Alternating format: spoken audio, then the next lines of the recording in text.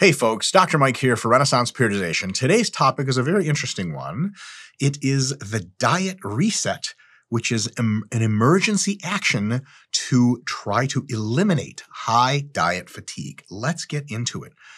If you are doing chronic attempts at fat loss dieting, which a lot of us have been down that road, that means repeated fat loss diets, too short or no maintenance phases whatsoever, always chasing the scale, always trying to get leaner and smaller, that can lead to some really, really bad stuff. It can lead to a crazy high amount of diet fatigue. You're miserable all the time. We'll actually get into what specific symptoms we're looking for. It can leave you with a very, very poor diet psychology where you do not relate to your diet in a way that is either two things, enjoyable to yourself or remotely even tolerable, nor is it productive. Because if something is not enjoyable or tolerable, like contest prep for getting lean, at the very least it's productive. You actually get shredded.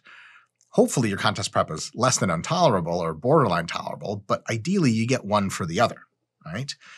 So if both of those things are true, you're in a really, really bad way. And some of these symptoms can sort of border on disordered eating. What are the symptoms? If you are chronically over-dieted, how do you know? Well, first, you have constant cravings. If you're honest with yourself all the time, you see cookies on a commercial and you're just like, oh my God, I could eat an infinite number of those. If pretty much all tasty foods, you theoretically look at them on commercials and stuff or other people eating them, and you think to yourself, I don't have a fill point on that food, that can be okay at the end of a diet, but if it's something that's with you for months and months and months, bad deal. Next, you get really guilty feelings about eating any foods or foods that are off plan, especially foods that are tasty or cheat foods. And generally just at any time you eat food, you're like, man, if I could just not eat this, I would get skinnier. And so you feel guilty about eating food. Bad deal. You are really tempted to binge relatively often. You go into your fridge and you take out your clean meals that you have and, maybe like your girlfriend's jar of peanut butter is there because she's not dieting. And you look at it and you're like, I could just fucking eat this whole thing right now and no one would have to know. I would just replace it. And that would be it, right? And some of these are just temptations. Sometimes they turn into behaviors. So if you're binging, bad deal. If you do eat the peanut butter, bad deal. Not because you're off your diet. Shit happens. We live a long time. Dieting is only for a short term. No big deal. You don't have to be perfect. But if you're binging and it's causing you a ton of emotional distress, that's really the problem. There, with these things, over time can be a growing desire to just give it all up. You've had so much control over your diet and so much hardship from trying to get skinnier and skinnier that you are just sort of on any bad time of the day, if I catch you at your worst, you're ready to just say, fuck it. Like it's like 3 p.m. and you have to eat your clean meal and you're starving and you look and there's some food that you really want to eat or someone's eating French fries in front of you and you're like this close to just being like, I don't care. I don't care anymore. I just want to eat and relax. I'm tired of controlling my food behaviors. A lot of this comes with a high negative body image. As a matter of fact, if you don't have a negative image of yourself as far as what your body looks like, at least to you, it would be really curious that you would do any of this at all. If someone's like, hey, Dr. Mike, are you studying computer programming? I'm like, no. And they're like, well, don't you feel bad about how little computer programming you know? I'd be like, no. Aren't you upset that you're such a bad computer programmer? No, I don't give a fuck. Like, that's not my job. I don't care. It doesn't bother me at all. I'm really bad at astrology. I don't know anything about that either. But if someone says, hey, like, you're dieting all the time to try to lose fat and get skinny, right? Someone's like, yes. Do you like your body? Sometimes people say yes, and then they don't qualify for chronic fat loss dieting problem because they're actually in a really good space. A lot of the times, they're really trying to change something. It means they don't like the way it is. And they may say, oh, yeah, I like my body plenty fine, but inside their heart of hearts, they don't feel like that. And if you don't feel like that, if you have a really high negative body image along with a few of these other things, you could just be really not having a good time. And the answer to that, reversing that good time, is not continuing to try to lose body fat. In addition, of course, you get the classic symptoms of over-dieting, which is super low energy, super low cognitive function, strength loss. Right now, I'm recording this one day out of my carb up for my bodybuilding show, Masters USA's. And as you can tell, I'm pretty fluid, right? I'm tired. I'm cravey. I'm fatigued. My brain doesn't work as great as it usually does when I'm properly fed. But nothing to write home about. This chronic fat loss dieting is like, people can tell. you can tell you're really, really off your game. And if that's the case, it's a bad deal. Now, here's the thing. We have a really solid weapon against chronic diet fatigue. At the end of a fat loss diet, unless you do a massing phase, which really heals almost all diet fatigue, you may plan to lose more weight later, and so you would do a fat loss diet, get really fatigued at this tail end, and you would do a maintenance phase to erase the fatigue. And it can usually solve most diet fatigue problems, but not all. For some extreme cases of diet fatigue, the very simple act of counting and tracking on a maintenance phase, because a maintenance phase means you get more food, sometimes a lot more food, and over time, weeks and weeks, your diet fatigue really, really reduces. You just don't go off the rails. And not going off the rails means you still have to count, you still have to track. And if that tracking and counting is such a psychological burden to you, it's almost like PTSD, it stands for and literally is restriction. And if you just can't stand that boot on your face anymore, then the maintenance phase is unlikely to solve that. So if you go through multiple weeks of maintenance, you feel a little bit better, but the very act of logging and tracking, you just want to be like, I just want to eat whatever the fuck I want. I can't do this anymore. You may be a candidate for something like a diet reset, which is one step above in seriousness and in effect from a maintenance phase. Another thing as to why the maintenance phase might not work. If you're really in a bad way like this psychologically, the very idea that the maintenance phase is going to end and it's just prep for your next diet can be really, really psychologically taxing. Here's an analogy. If you're unreal burnt out from school, like burnt out, how much does summer vacation help in alleviating that? Well, it can help some, but the very time-limited nature of it may not fundamentally at the core eliminate all of the burnout from school, because it's June and then it's July and then it's August and you're at the, what do regular people do in summer breaks from school? Let's see. I just spent them studying mostly. You go to like the Gorge or whatever, where fucking people are in bikinis and they dive into the fucking deep blue water and they have their flirtation, blah, blah, blah, 80s movies type shit. And you're there and it's August 5th and you're having a great time.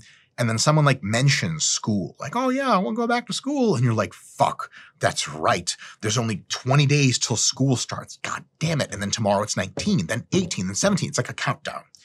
The fact that there is this hard deadline as to when the fun stops may itself be poisoning your ability to heal and really like school again. In just the same way, if the maintenance phase is 3 months long, month 1, you may be doing okay, but there's a shitload of fatigue to bring down. So your diet fatigue is doing this.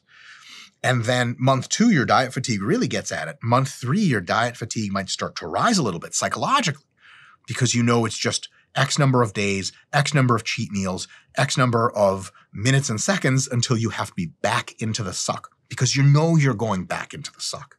So true healing may not be possible if you're in that bad of a state. At this point, it is my recommendation, and all of us at RP that write the books, that you try the diet reset or a diet reset, RP style, which we'll describe to you what it is. If you want more information on this, we have descriptions in the Renaissance Diet 2.0 and the book Renaissance Woman that we wrote some time back, still super, super pertinent. The diet reset is a 4-step, fundamentally, you can count 4 or 5 steps depending on how you count it, 4-step process. And it is designed to heal pretty much all diet fatigue. It doesn't always work, but it works way better than a maintenance phase, and it works way better than continuing to try to do fat loss diets when you're so much psychological pain. It is not for everyone. Not everyone will be able to pull it off. Not everybody needs it. And it should really only be used in the most dire situations, because if you are interested in short-term results, it won't get you them. It actually reverses some of your progress. Some, definitely not all. But if you're in such a bad way that you can't even stand the idea of dieting anymore, but you theoretically know that eventually you want to care about how your body looks, the diet reset may be the thing that really saves you. Now, if it doesn't work, it is very likely that you're on that disordered eating spectrum, really close to being diagnosed with a formal eating disorder or past that threshold. And then our recommendation is you speak with a psychological professional as soon as possible, as soon as you find out that this is the case, and that's totally okay. We all need a bit of help sometimes, some of us more than others. I've certainly been to a psychologist, not for diet stuff, but for other stuff. I had attention deficit disorder as a kid. I had to go to a child psychologist, blah, blah, blah. It's no big deal. It's 2021 or whatever, 2022. We need help, we get it, right? But if you're not quite sure if it's that serious yet, but you're really, really over the dieting process, let's chat about what the diet reset looks like, give you some tips, see if maybe you can try it, and maybe help yourself out. All right. So 4 phases. First phase is what we call, and you can turn these anything you want, we called it unattached eating. This is a trippy phase. This is the phase of the diet reset that when you tell someone about, it brings the most psychological discordance in them. They're like, wait, what? You want me to do what? The other phases make a bit more sense to someone who's dieted for a long time. But this phase is also the most necessary. It is the most critical. You cannot skip this phase because it does much of the resetting, and the rest of the phases just onboard you back into normal diet relationship. So it's a big reset and then back to normal. So unattached eating. The goal here in this phase is to eat freely with zero concern over food choices whatsoever. You heard me correctly. The purpose of this phase, which you could begin tomorrow if you so choose and rationally decide, is you literally just eat whatever the fuck you want, whenever you want, how much ever of it you want. It sounds crazy and it sounds like a recipe for hyperobesity, but the interesting thing here is this. Most people that become obese, they don't actually have disordered eating. They just fucking like eating food and they don't give a fuck, which is totally cool. No value judgment. People that are struggling with diet, a lot of times what they're struggling with isn't the technical hardship of the diet. It's not the low calories that they're struggling with. It's the psychological burden of restriction. For a lot of these people, as soon as the restriction is lifted, they go ham. And for days and maybe even weeks, they eat a ton. But after a while, the fact that there's no restriction and there's no restriction coming, there's nothing on the horizon saying, well, you're going to have to stop this sooner or later. A lot of people that are really burdened by dieting, they kind of not really interested in eating as much as possible anymore. The hunger is normal. And they're like, I don't know. Someone's like, hey, do you want Taco Bell again for the 5th time today? And they're like, not really. And they're like, oh, you're just saying that because you don't want to put on weight. Like, no, I actually don't fucking want it. Believe it or not wanting Taco Bell is this crazy thing I can't relate to because I'm one day away from my carb up for the show. I'm starving. But it's a thing, like once you get your fill, you just don't kind of want it anymore. If you've ever been on a hardcore diet or really been diet fatigued, you watch like movies and like the actors are eating food and they'll like chew like one bite of a slice of pizza and then they'll talk to someone for 15 minutes and they'll like eat another bite. And you're like, what the fuck is wrong with you? There's 10 pieces of pizza on the table. Eat the fucking shit as fast as you can. And it's hard to relate. But in reality, when you're not psychologically really fucked up from dieting, like pizza's cool and all, but like it's fucking pizza. And sometimes when you're not hungry, you have a piece and you're like, I don't know. I really want any pizza. Right? People deny pizza for all sorts of reasons, mostly because they don't want it, not just, oh, I shouldn't be having this, I'm on a diet. And if you can't relate to that, you may be a candidate for having a lot of diet fatigue. So the purpose of this phase, so the thing we're doing is just saying no more rules, just fucking go. The purpose is to ease the psychological burden of dieting and restriction and greatly reduce the negative relationships and habits that you associate with food. The typical duration of this phase, as we have seen in folks we've worked with, is like 2 to 4 months. But here's the thing. The phase is complete when you, not theoretical you actually you who's trying this, can honestly look forward to cleaning up your diet again. You guys have been there before. I know you have, where like, you finish a diet and you go, or even if you weren't on a diet, and you go with friends, like you hang out over the course of like Christmas or New Year's. You hang out with friends and you party, and it's just junk food the entire time. And like January 2nd, you guys are sitting there and there's like Cheetos everywhere, and you're like, do you guys want to go get a fucking salad? And everyone's like, yes, fuck yes, vegetables, please. Like at some point, your body doesn't feel like eating shit anymore. You actually really don't feel like it. Not like, oh, well, I should eat a salad. It's not a notion like should. It doesn't come from the executive part of your brain. It comes from deep down within, of instinctual. Like you just don't want to eat a bunch of shit anymore. And you can honestly look forward to cleaning up your diet again, because clean eating, not from the perspective of this is what you should be doing, this is going to get you in shape, but from the perspective of like when I eat a meal of like salmon and brown rice and veggies and a few fruit, I feel fucking good, like actually feel, not morally feel, physiologically feel. It fucking feels good to eat clean and healthy. Like, you guys ever seen people like hang out with people like you, maybe not in a diet fatigue state, you're eating healthy all the time and you love it?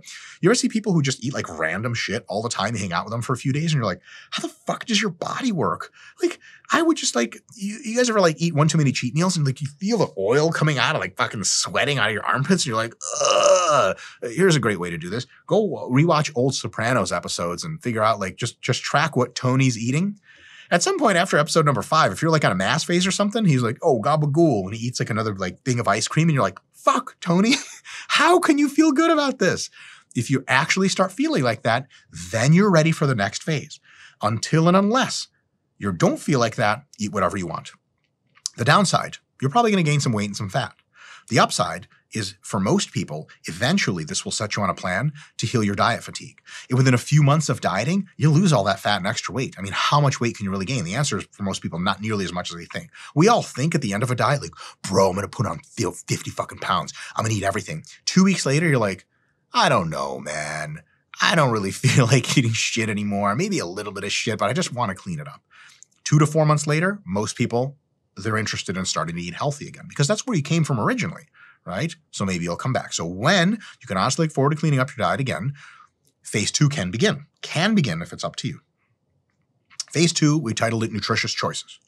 Here, you begin to eat with no calorie or nutrient requirements. You don't give a fuck about protein, portion sizes, meals, nothing. But you generally build most of your meals around a basis of healthy food. Like, this is this thing where, like, you're not on a diet plan and you walk into a gas station because you're on a road trip, let's say. When you're in this phase, you would be like, all right, let's see if they have any, like, fruits and some protein bars and some beef jerky and some Diet Coke. Like, shit that gets in my body and fucking makes me feel good. Maybe a handful of nuts or something like that. Versus you get into a fucking, some just raggedy gas station somewhere and you see, like, the mystery meat turning on the fucking lamp heater thing, and you're like, I want that. And, like, if you really want that, hey, go for it, right? But at some point, you don't really want that shit most of the time. Not all the time, most of the time. So you eat minimally processed foods that are high in protein and fiber and vitamins and minerals. The purpose of this phase is now that you really have all that bullshit junk eating out of your system, like the thing you wanted, you got, and you got full. You're done with super stuffing yourself. And now you just want to reestablish healthy habits without the pressures of counting and tracking, because it can be a lot to do that diet reset phase 1 of just like eating whatever and then go right back into a hardcore diet. Do not do that. Ease in. And the easing in is you still don't care how much food you eat. You're just making like healthy choices. And not all of them. Like, most of the choices are healthy. And that is going to actually drop a whole bunch of body fat for you right away, because as you guys know, when you start eating healthier, you cannot maintain an unreal number of calories on healthy food. It's just not possible. And this phase typically lasts for 2 or 3 months, and it is only over and you only move on to the next phase when you no longer have any fears or doubts about gently controlling your food intake, right? Because you kind of miss the times when you used to have like meals and knew how much food you were going to have and have some goals. And if someone's like, hey, what do you think about like having like 4 to 6 meals structured per day? And you're like, please, fucking please, I need structure. I'm tired of just eating like a fucking goat, like eat whatever the fuck at all times, right? So when you really feel like, hey, no fears or doubts, you can get into phase number 3, which we call rough macros. In this phase, you're still eating nutritious food. You're still having a little bullshit when you want it. No big deal.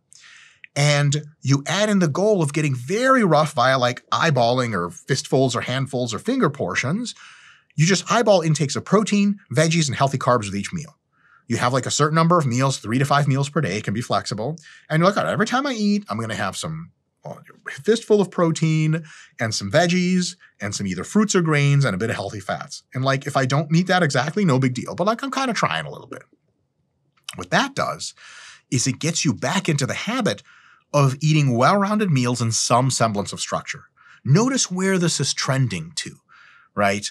It's trending to a point where it's starting to look less and less different from the formal dieting that you were so running away from before, and with good reason, right? So now, not only have we gotten our fill of bullshit, and we still eat some bullshit every now and again, not only did we switch to mostly healthy foods, but now our healthy foods are kind of a little bit more, not regimented, but like pre-planned and programmed. And we're saying, okay, we're trying to make a plate, every time we eat, we're trying to make a plate that looks reasonable, that looks like something you would eat on a controlled diet.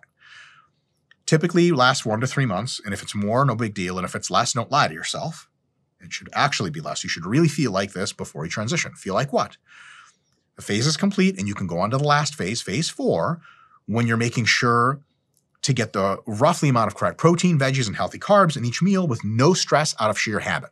Like if you show up to Chipotle and you go, okay, I want boom, boom, this, that. And someone's like, what about like queso and double guac and dip the fucking burrito in oil twice and refry it? You just ask them to do it custom for you. You're like, oh, that didn't occur to me. They're like, wait.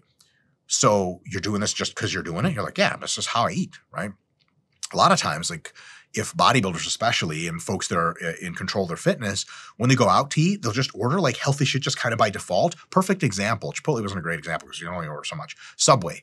Okay. You can go to Subway and get like the fucking new fucking meatball sub with a bunch of fucking shit poured on it. And it looks like a pizza, but it's really a sub.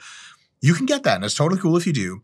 But if in this phase you walk in and you're like, yeah, double turkey, a bunch of veggies, some of the cheese and a little bit of ranch dressing and I'm good.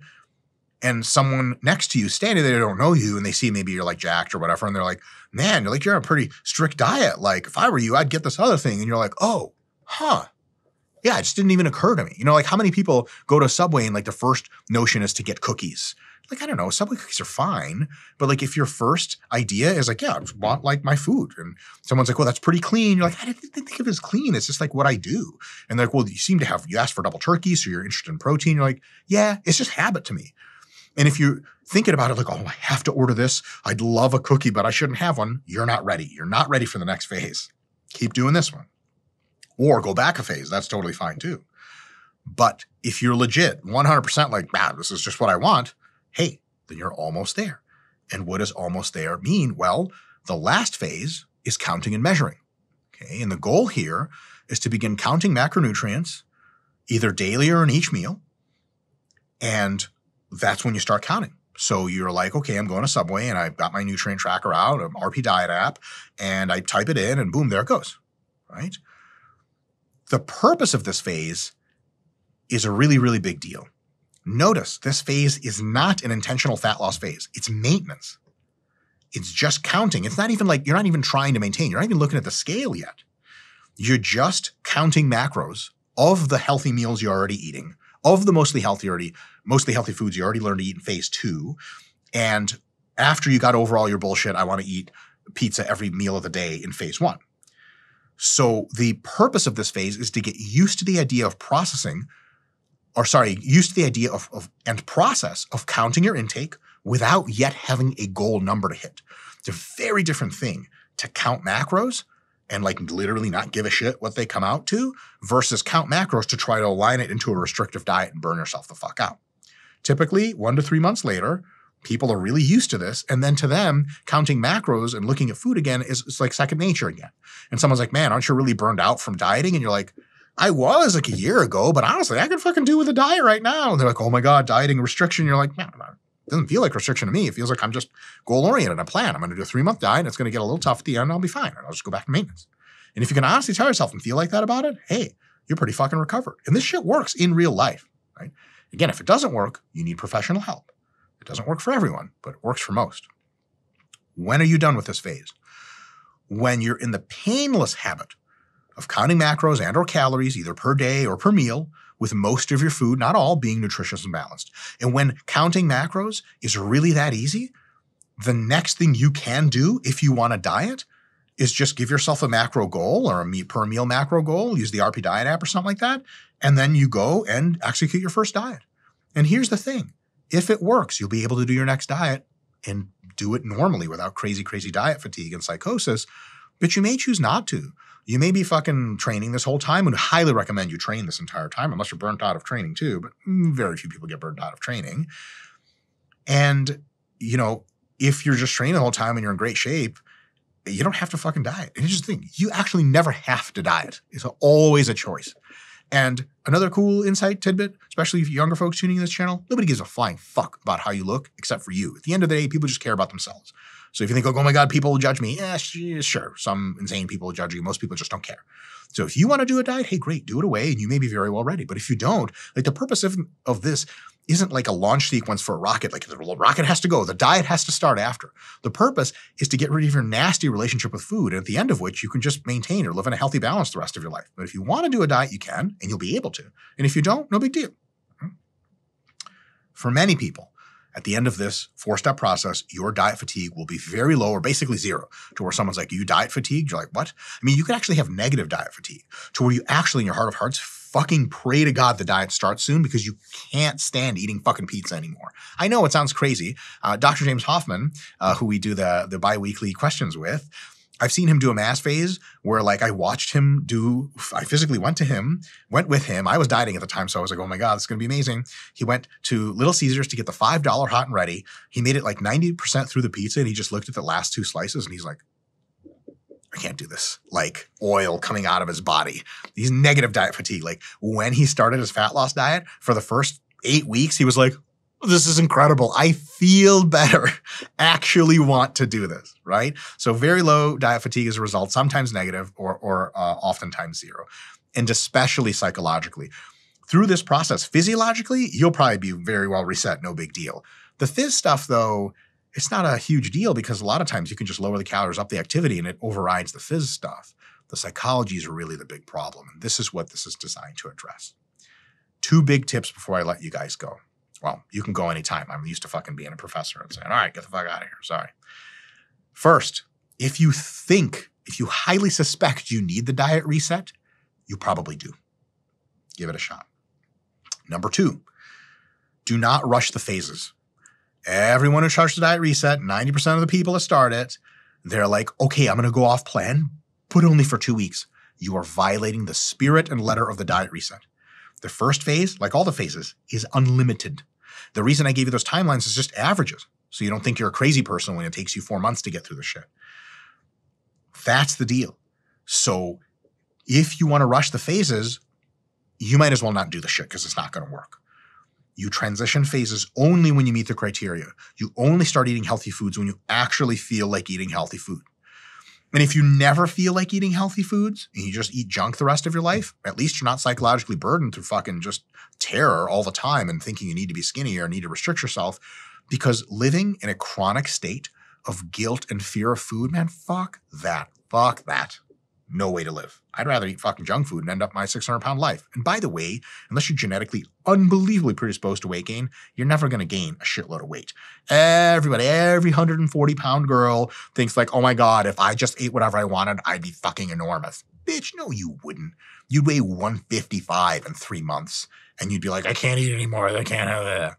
Right? We all think we're going to be a sumo wrestler. That shit takes dedication. Back in my natty days, I got up to 270 with like 30% body fat, drug-free, super strong, lots of muscle, 270 pounds, tons of fat.